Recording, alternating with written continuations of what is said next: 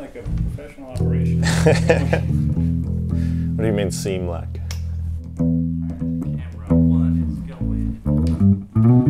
Okay, Serek Basses, take 2, 4, 9er, 5, 6, 7. My name's Lucas Harwood. I play bass in King Gizzard and the Lizard Wizard.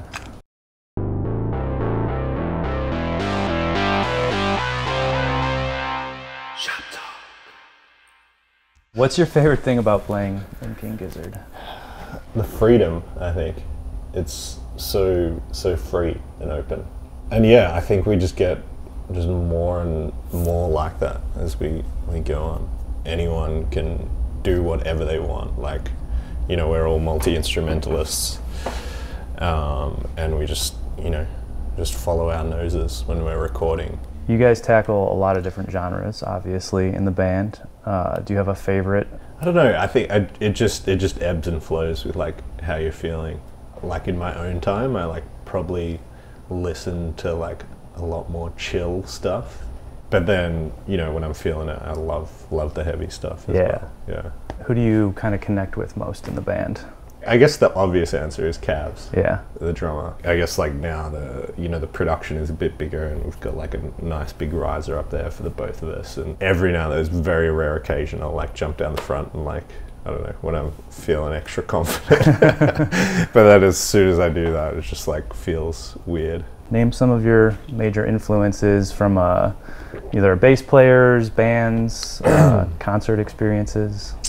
Yeah, you know, we saw the Dead the other night, and you know Phil Lesh doesn't play with Dead and Co anymore, but yeah, he's a definite influence. I love his tone. Like obviously he's playing, but the way his tone kind of pokes out a lot, and I think I've been slowly.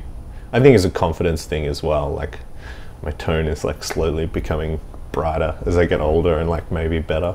Yeah. I just have the confidence to like poke out a little more. You know, playing with a pick helps that. But yeah, I guess way more groove bass. It's like definitely Bernard Edwards. I'm like huge Nile Rodgers Chic fan. Like, yeah, love disco. Tina Weymouth, Carol Kay, you know, I guess the classics. There's an Australian band, The Drones, who are like one of my favorite bands ever, and Fiona Kitchen, the bass player for their band, is incredible as well. Yeah. Do you always play with a pick? Mostly. I would say I've like been playing with my fingers a little bit more. In my first band, we kicked out our bassist. So I bought a pawn shop bass and just naturally just started playing with a pick.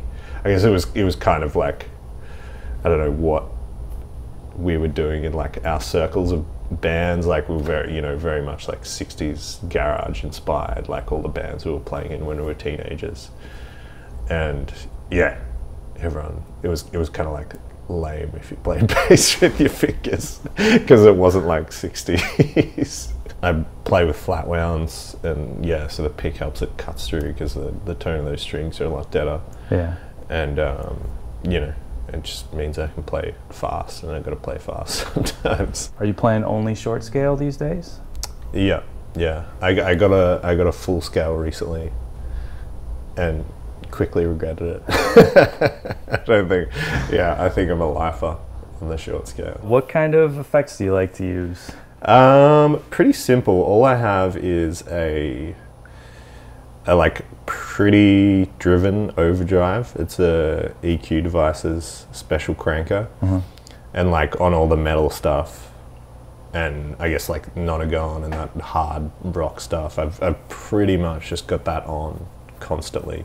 I've got a bass big muff, and then I've got a wah after that, you know, which is just that classic kind of effect. I guess it's more of a like guitar lead thing, but right. It sounds sick on bass as well. The band obviously isn't afraid to stretch out and you know, go on some tangents for long periods of time. How do you stay focused? How do you kind of know where you are at any given time?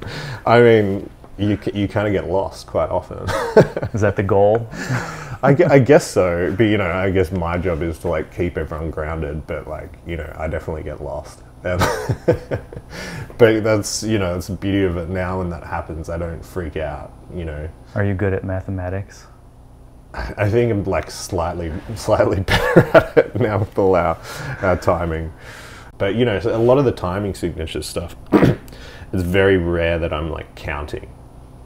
I find that you just like, you internalize a riff and, you know, you feel it. Like, you know, when you come up with something that's not in 4/4, like it's usually because it feels natural to you.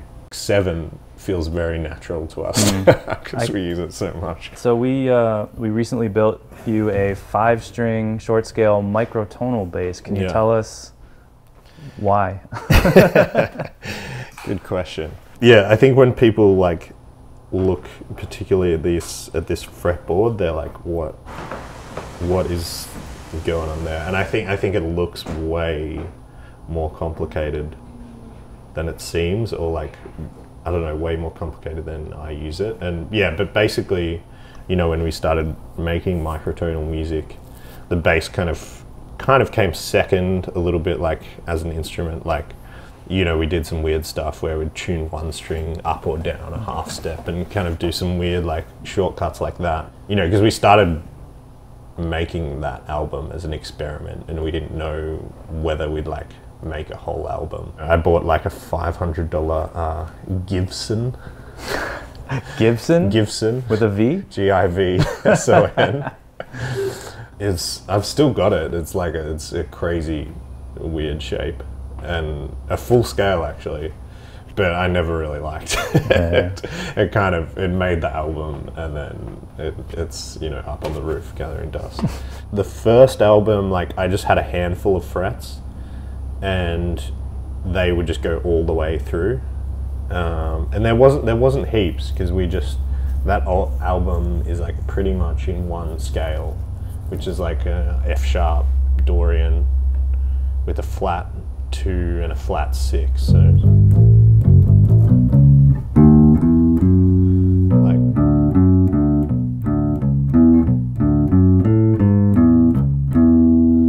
but then there was like a few things that tripped us up, like the intro to Nuclear Fusion. And that's why it's like, you know, gets really busy in here because I know the guitars are just playing one note in that intro, but the bass is like.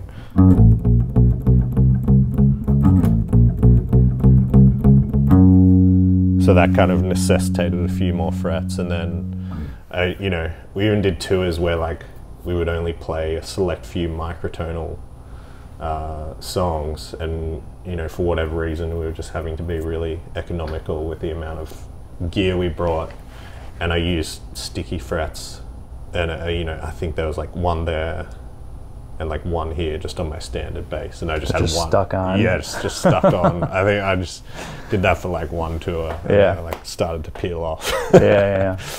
When we started making KG and LW, you know, Stu was really wanted to expand to the like kind of microtonal universe that we're in. I would say probably more than half of the bass on both those albums is all MIDI, because Stu was like, you know, trying to explore keys that we hadn't in our kind of microtonal world, you know, such as the pace of Gizzard. We just never got around to like re-record, you know, making this bass and re-recording it. Right. So we kind of, you know, when it got around to touring it, we're like, well, we have to make something that can play all the songs of these 3 albums. So, you know, this is kind of what came out of that. And yeah, like I just sat down and like literally went through all of our songs and was like, what notes do I need and like what notes don't I need?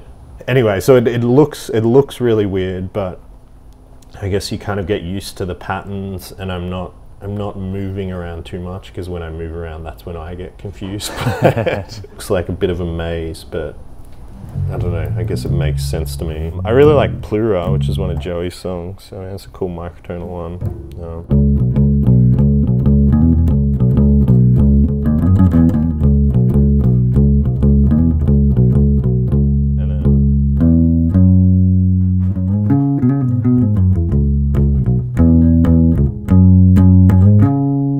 Do you have a pre-show routine, something that kind of gets you pumped up? Yeah, I guess a little bit. Like, it's not the same every time, but I don't know, we usually just like crank tunes backstage and like, I don't know, usually not what you expect, like just fun stuff to dance to. Right. It gets pretty silly back there. But yeah, we're just like, just trying to like pump each other up and get excited. Red pill or blue pill? Blue pill. What scares you the most? There's a I'm going to talk about touring, but there's a recurring dream we all have, like quite often, about the band being on stage and like already playing or like about to play. And, you know, if it's me, like, you know, your bass is like packed away and your amp isn't working and you can't find a lead and everyone's looking at you like being like, what the fuck are you doing? It's like literally a recurring dream that we all have. What excites you the most?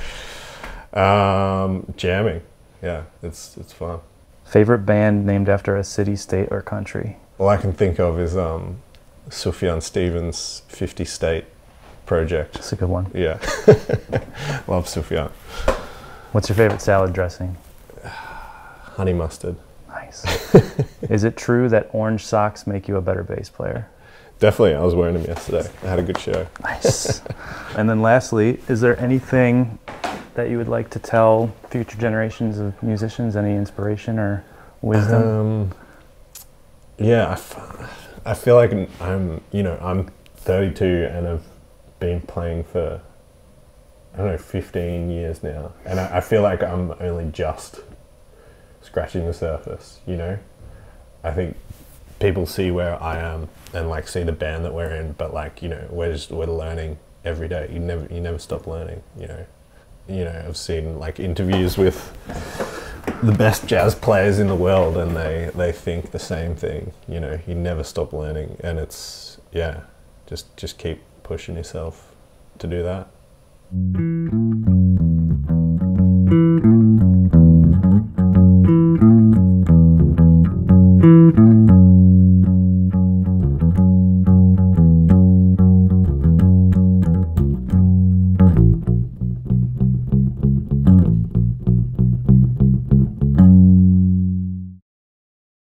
It's actually a little lower. Get your face in there.